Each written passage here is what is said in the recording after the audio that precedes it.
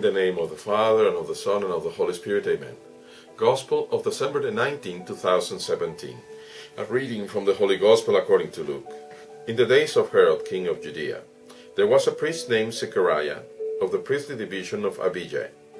His wife was from the daughters of Aaron, and her name was Elizabeth.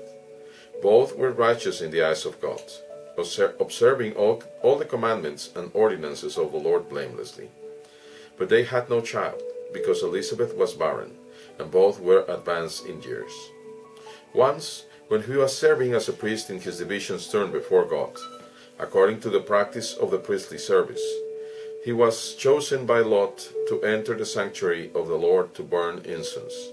Then, when the whole assembly of the people was praying outside at the hour of the incense offering, the angel of the Lord appeared to him, standing at the right of the altar of incense. Zechariah was troubled by what he saw, and fear came upon him.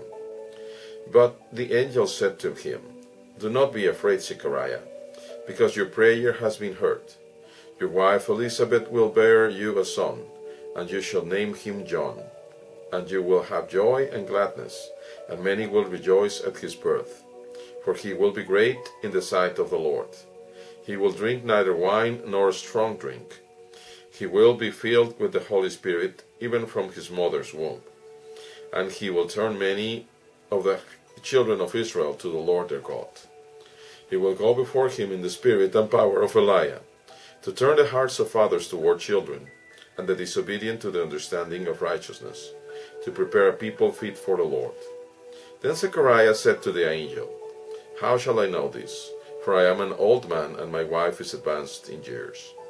And the angel said to him in reply, "I am Gabriel, who stand before God. I was sent to speak to you and to announce you this good news.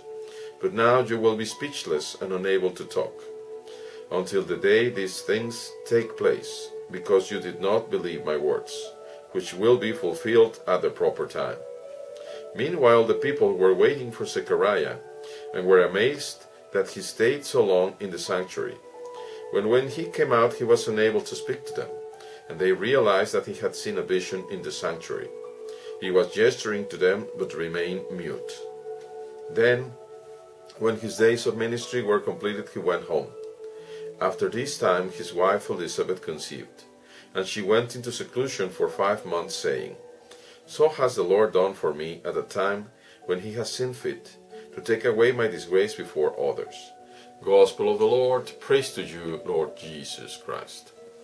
Well, we see how in the eyes of the Jews, being childless was a curse from God, something that was a shame, notwithstanding that from time to time people could be sterile, barren, not being able to have children.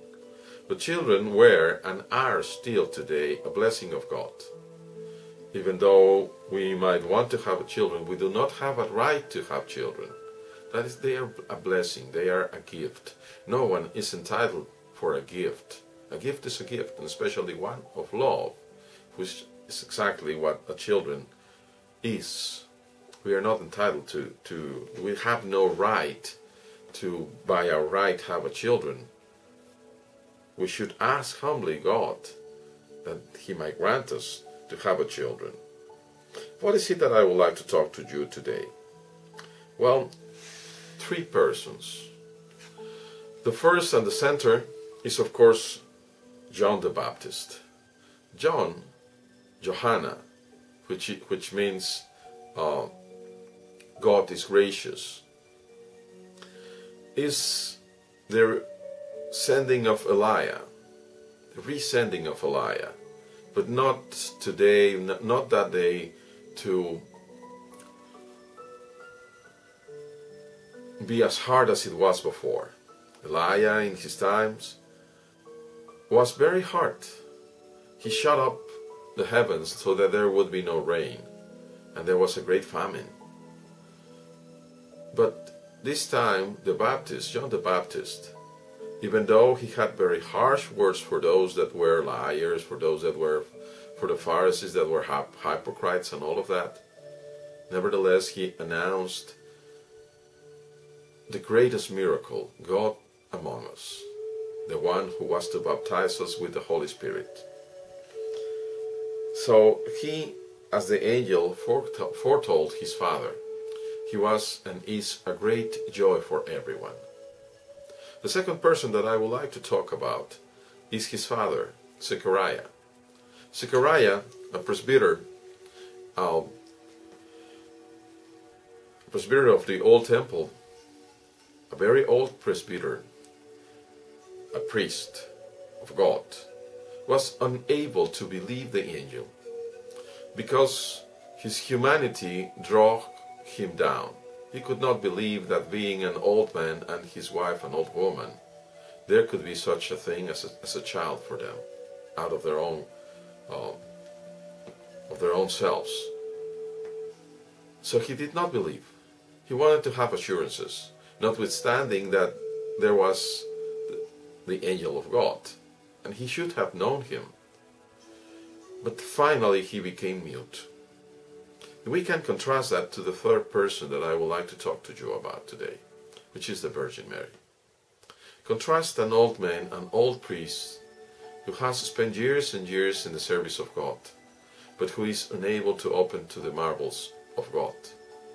Contrast that to a very young lady, perhaps even as young as 13, 14 or 15 at the latest years old, who believed the angel, the very same angel, the angel Gabriel, the very same angel that told Zechariah that his wife was going to conceive, told the Virgin Mary that she was going to conceive. But her miracle is even greater, without parallel.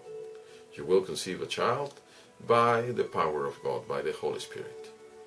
That would be inconceivable. That would be just incredible, just fantastic. No one of us can even believe that. We can't understand that. Of course, we have to believe it. But if we were told for the first time, it would be very difficult for us to believe that God would do that. Nowadays, when we know a little bit more of God, we believe, of course. But let us just go back to the time, and it would be very interesting. It would be very difficult. And nonetheless, because the Virgin was full of the Holy Spirit, she was able to believe, to be faithful. She is also, for you and me today, our model. Let us pray to the Lord that we might not behave like Zechariah, that even though he knew apparently God for a long time, he was not able to trust him.